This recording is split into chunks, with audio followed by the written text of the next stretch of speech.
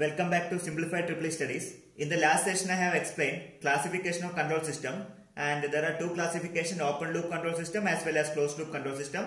As I was discussing open loop control system, I have covered what do you mean by open loop control system, one general block diagram of open loop control system and some typical examples of open loop control system. Today I will be making out what are the advantages and disadvantages of open loop control system. Advantages as well as disadvantages.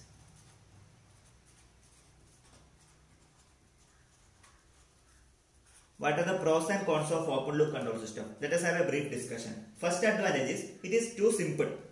There is no complicated design. Simple in construction. Simple in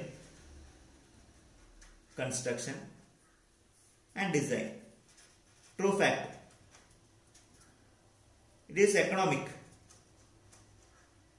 cost effective, easy maintenance, 100% true. No stability problem, no stability issues.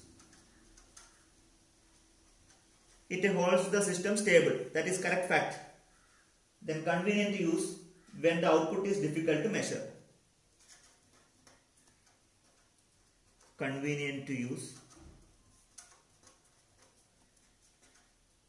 when the output is difficult to measure.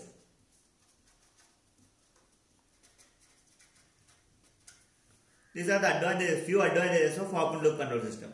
But there are certain drawbacks. Let us figure out what are the drawbacks of open loop control system. First disadvantage is inaccurate. That is true. Inaccurate. Why it is inaccurate? Why? Because we are not sensing the output.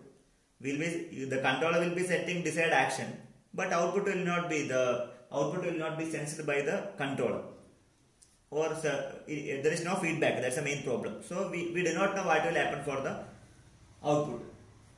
Controlling action will be entirely independent of output. That it may be leading to inaccuracy. Okay, that is why it is called inaccurate. Second is unreliable. It is applicable only for some certain system, but not applicable for entire system. Why? Because reliability, that is another issue. Okay, we cannot say that open loop control system is reliable. It may give inaccurate result. It is unreliable. All right. Poor accuracy. It is not an accurate control methods. Another drawback is any changes in the output cannot be controlled automatically. Okay, that means disturbance. Disturbance cannot be filtered out. That's why it is called any changes in the output cannot be corrected automatically. Okay. So these are the few disadvantages of open loop control system. And these are the advantages. I think you can bifurcate what are the advantages and disadvantages very easily. So next session I will be discussing about a closed loop control system in detail. Thanks for watching this video. Please share and don't forget to subscribe. Thank you.